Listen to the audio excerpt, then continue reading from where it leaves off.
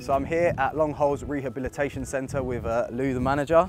Lovely to meet you. Thank you. She's going to take me around and show me the world-class facilities they've got here and a little bit about what they do. So, shall we head off? Absolutely. Yeah. So Adam, this is a high-speed treadmill. We use this a lot in our rehabilitation programme. We would predominantly use it because we want a horse to work in a straight line. Yeah. We want to form some level of concussion, but without the weight of a rider on their back. We use this for horses of all ages that come on with any injury. Okay, so and how often would they get themselves on the treadmill?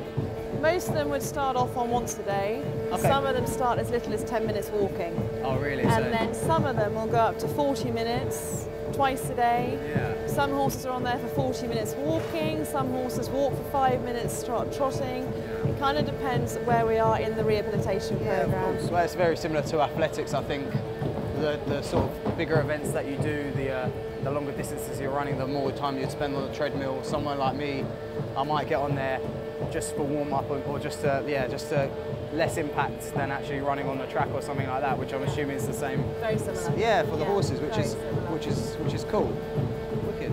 It's quite good that there's a little bit of suspension in there as well, which I'm sure is the same for you. How fast can these guys get moving? That goes up to 42 kilometres an hour.